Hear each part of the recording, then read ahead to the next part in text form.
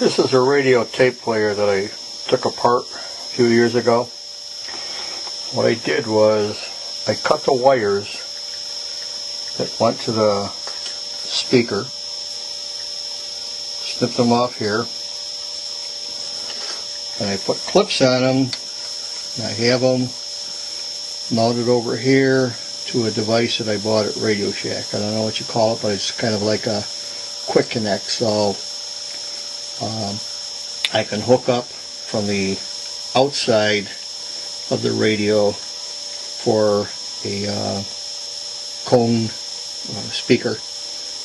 But what I had to do is take this apart and clip these wires, because I found if I left them on and connected from here that I couldn't get the volume needed for my tape player to use for predator hunting.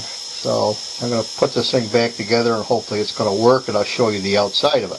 This is a part I bought from Radio Shack and attached to the radio. I had to cut a hole in it to get it to mount.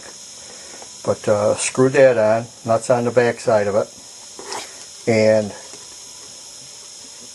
these allow me to plug my wires into them, quick disconnect. So I don't have to mess around with the inside of the radio tape player anymore.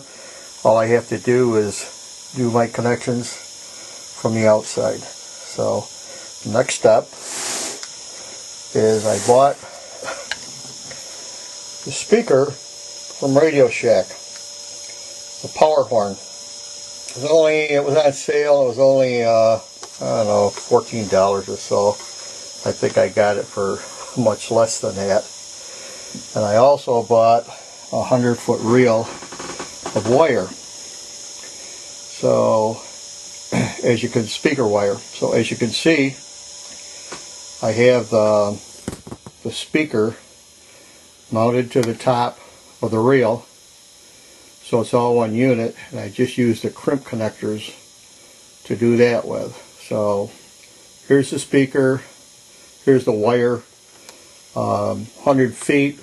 I'm good out to say 33 yards. I'll set this speaker up maybe 25, 28 yards from where I'm going to hunt from. So that's the next phase. Okay, I plugged in my wires, and I've got this I've got a Coyote distress tape in here. So we'll see how this sounds. And here we go. I got it on.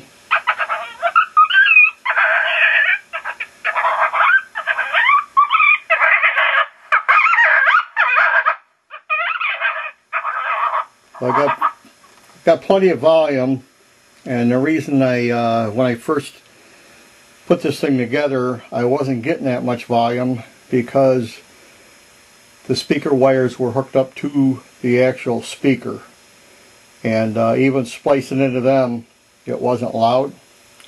So I found once I cut them, I could get some volume out of this bugger. So it'll make an attraction. And here's a few tapes I have. I've got the baby jackrabbit, young gray fox, coyote locator. Oop. What am I looking at here? Getting the wrong ones. Cottontail rabbit, coyote locator, gobbler distress, coyote pup distress, yellow hammer woodpecker, canine puppies.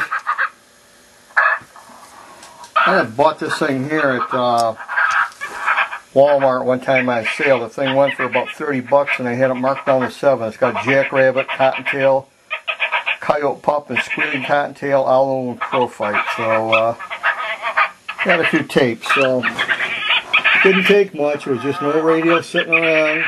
Radio tape player. Did a little monkeying around, and this baby works fine. So you can make one cheaper than you can buy one. That's all, folks.